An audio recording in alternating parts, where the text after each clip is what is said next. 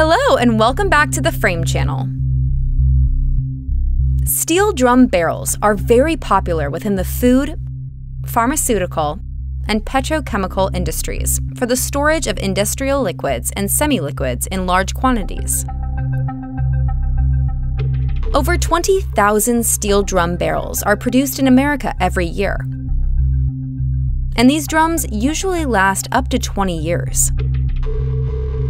The average 55 US gallon open-head drum measures 34.70 inches in height.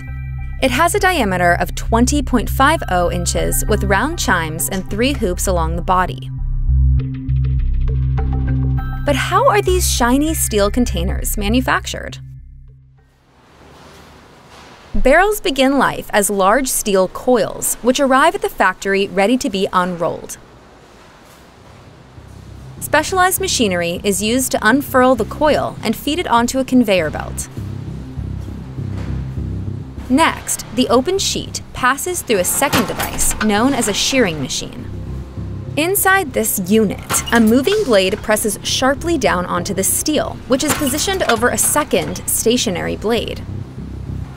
The combination of pressure and movement produced by the machine cuts through the metal cleanly, creating new barrel-sized sections which sport perfectly straight edges. Afterwards, these precise steel portions have to be curled to create the hollow bodies of the barrels using rolling machines.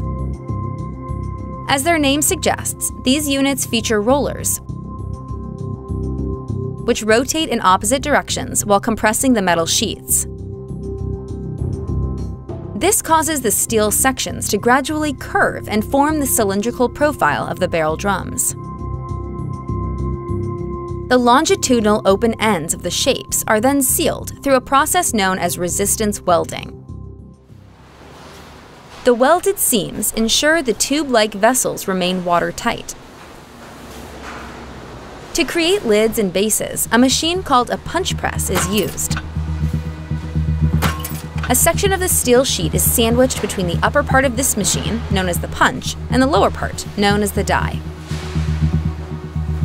The punch strikes the metal down into the die, forming the shape of the lid or base. The entire process takes just seconds to complete.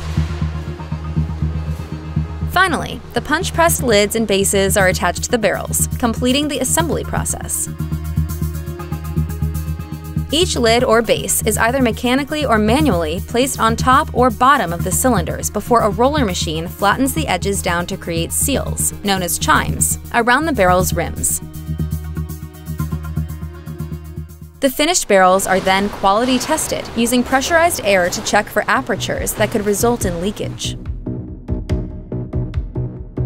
Humans have always needed vessels in which to transport liquids from one location to another. The ancient Greeks and Egyptians, for example, used cylindrical clay pots.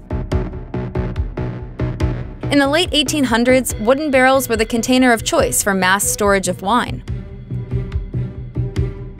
Skilled craftsmen, known as coopers, crafted solid oak wood into long, thin strips, or staves, which were air or kiln-dried before being shaped to fit tightly inside metal hoops.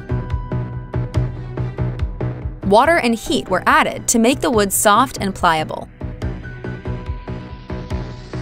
This flexible wood was then bent, shaped, and sanded so that it could hold the barrel's head and base in place before a final hoop was fitted on. The completed barrel was then tested to check that it was watertight. The tools, materials, and techniques used in making these traditional barrels have remained the same for hundreds of years. With the advent of mass production techniques during the 20th century, both in the manufacture and shaping of metals, steel barrels soon become more popular than their wooden counterparts. Not only could these containers be produced at a much quicker rate than their traditional equivalents, but they were also much easier to clean and could be reused indefinitely. Once a steel barrel has been manufactured, it needs to be filled. a process often undertaken by automated filling machines. These units use conveyor systems to carefully position each drum beneath their debunging attachments, which remove the barrel's stoppers or bungs. The vessels are then transported down the line to a nozzle, where they are automatically filled with a preset volume of liquid. The machines then replace the bungs and move the barrels smoothly down the line. This quick and automated method minimizes spillages and ensures precise and uniform liquid quantities in each container.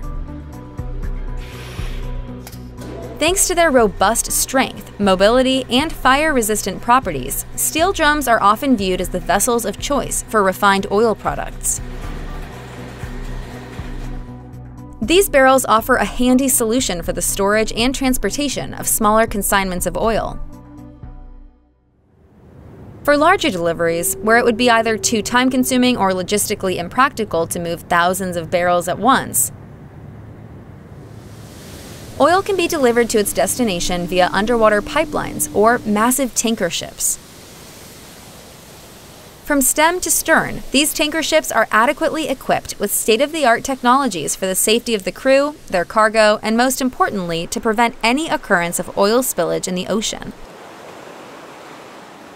Since 2015, every tanker operating in U.S. waters was mandated to be built with a double hull configuration. This allows for the safety of the cargo contained in the inner hull, even if a breach occurred in the outer hull. With these measures in place, 99.9% of all oil delivered to the United States by tankers have reached its destination without incident. But what does the future hold for the steel barrel market? Well, forecasts suggest that this sector is set to grow during the coming years. Its current value, which stands at $11.7 billion, is expected to soar to $18.6 billion by the year 2031, representing a compound annual growth rate of almost 5% during the period. As such, steel barrels will surely remain a familiar fixture at industrial facilities the world over, and with good reason. Thanks to their reusability, recyclability, and proven track record of safety, steel barrel containers will undoubtedly maintain their popularity for many years to come. That's the end of this feature on The Frame. I hope you enjoyed it. Make sure to subscribe to this channel to catch us on our next video. See you next time!